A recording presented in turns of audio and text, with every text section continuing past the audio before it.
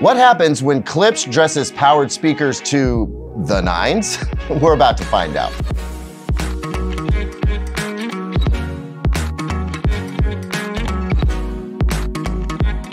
Welcome back, everyone. I'm Caleb Dennison, and first off, guilty as charged for the unapologetically poor and some may argue blatantly obvious pun.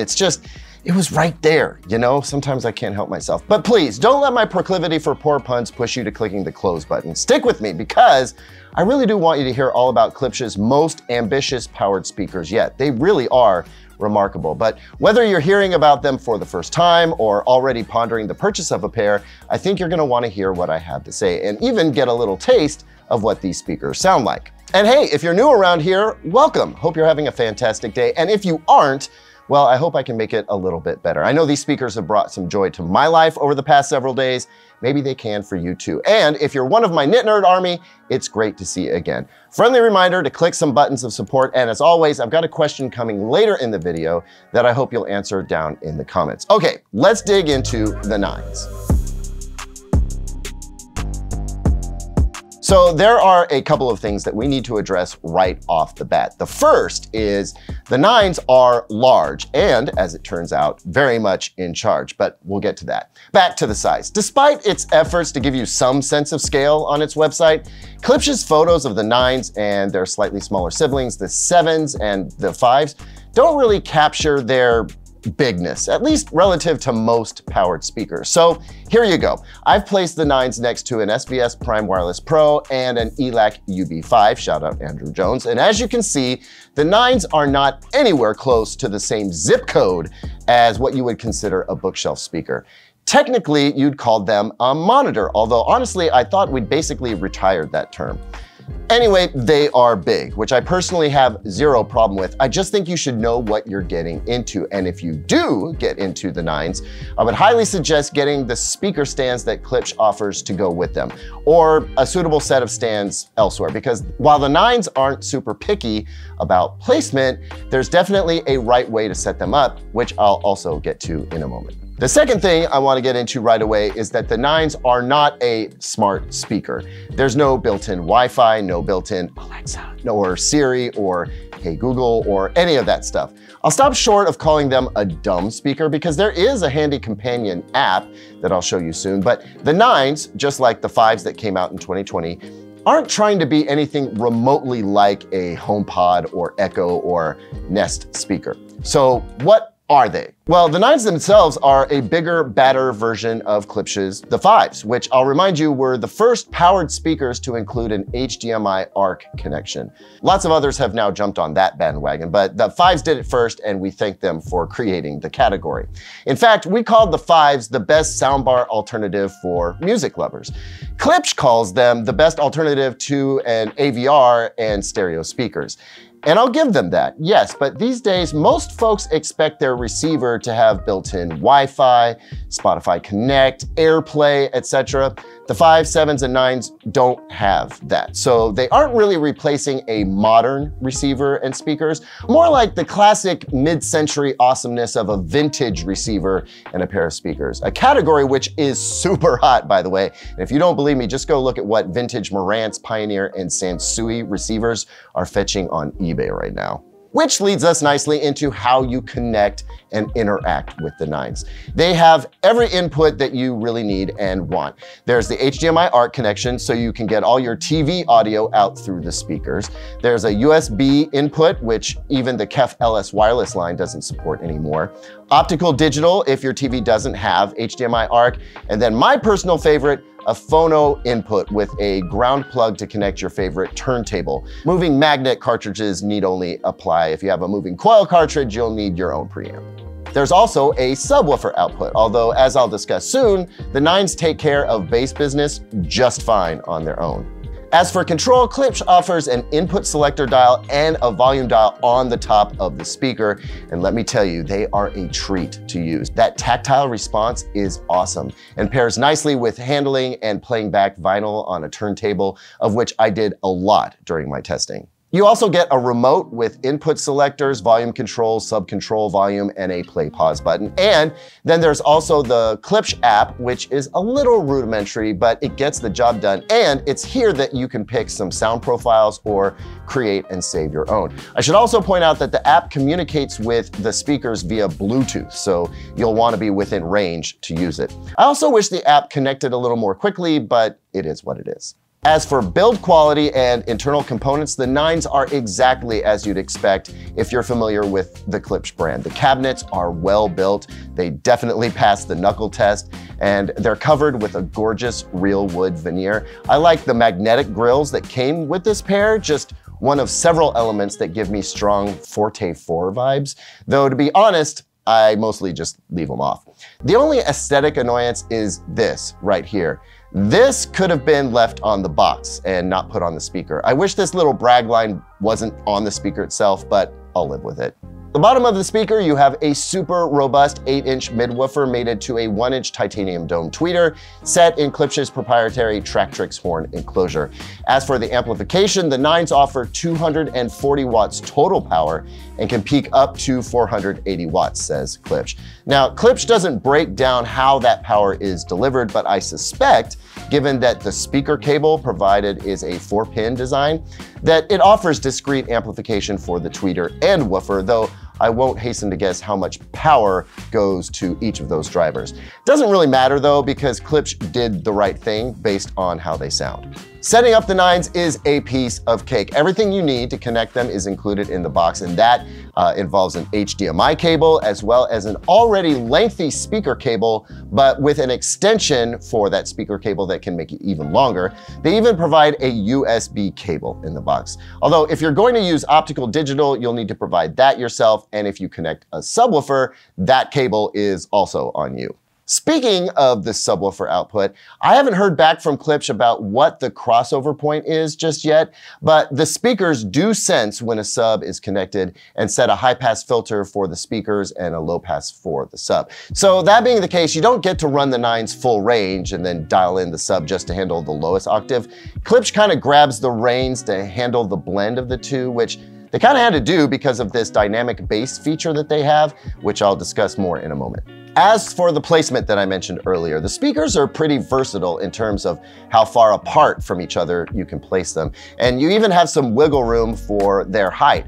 Now, my BDI cabinet here places the bottom of the speakers 28 inches off the floor, but a speaker stand somewhere between 24 and 30 inches is probably fine. But you really need to pull these speakers about 18 inches from the wall. That's measured from the back of the speaker. A foot at the very least. And that's to get the best bass response, soundstage, and imaging. That's why I think having stands for them is gonna be the best choice for a lot of folks.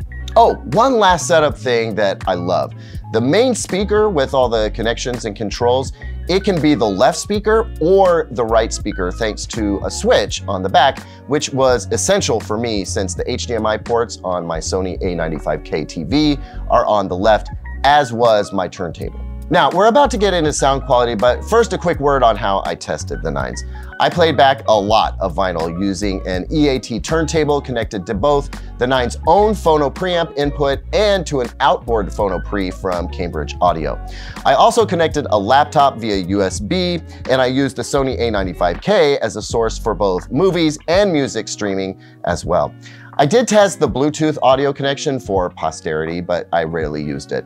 I had hoped that I would have had a WIM Pro streamer here in time for testing, but it didn't make it. I do recommend checking one out though, as I'm hearing great things about it from lots of folks, including Digital Trends' own Simon Cohen. If you want to stream at the highest quality with maximum convenience, go with the WIM Pro. We'll leave a link for it down in the description. I mean, its Sonos-like interface is possibly gonna get them sued, I hope not, but it sure does work awesome. Oh, one last note, the 9s do have a built-in DAC, but they only accept PCM audio. So be sure to set your TV's output to PCM. And if you want to listen to high-res music, you'll need to handle converting it to PCM before you output to the speakers. They don't decode FLAC or MQA, for example. Okay, thanks for hanging with me. I think all that stuff was important to talk about, but let's get to the goods, shall we? How do they sound?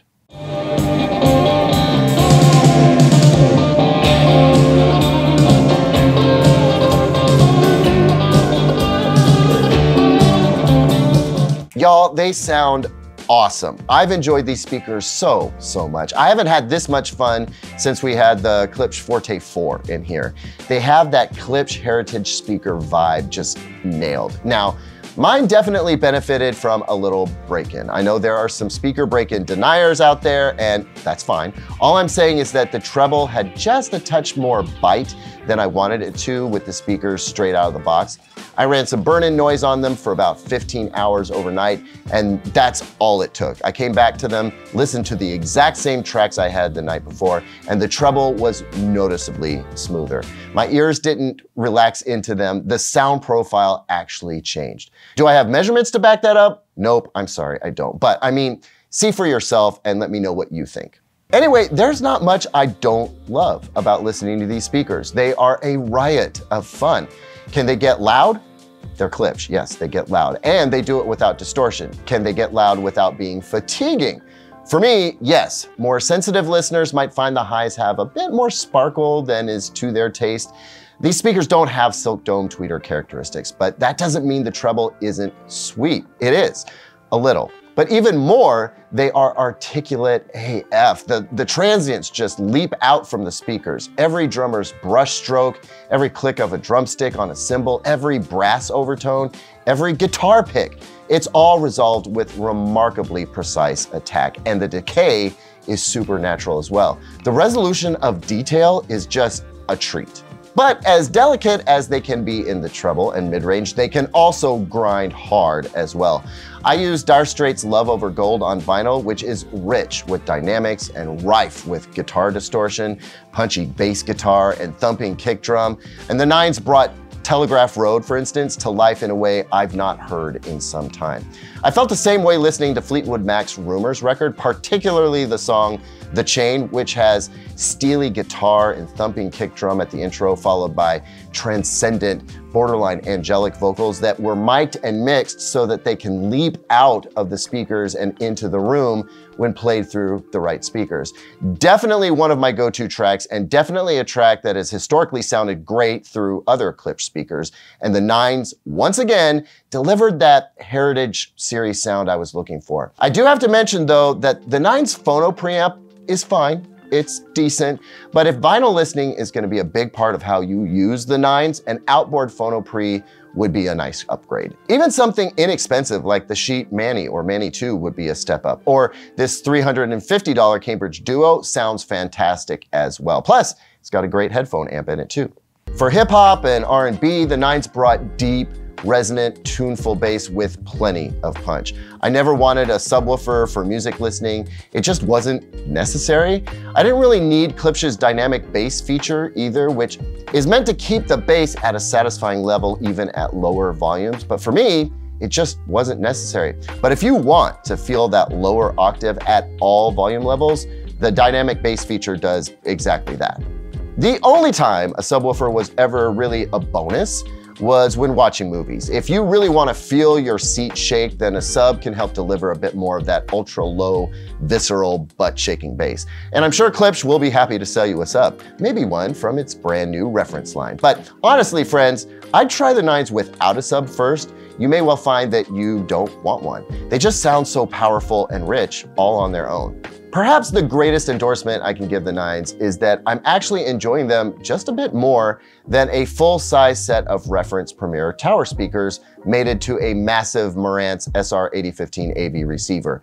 The Nines are they're easier to set up, easier to place, and easier to enjoy, and they sound excellent. They're just a ton of fun, but they also retain an air of refinement that I don't think a lot of folks are gonna expect. So in the neighborhood of 1,500 bucks a pair, are the Nines worth it?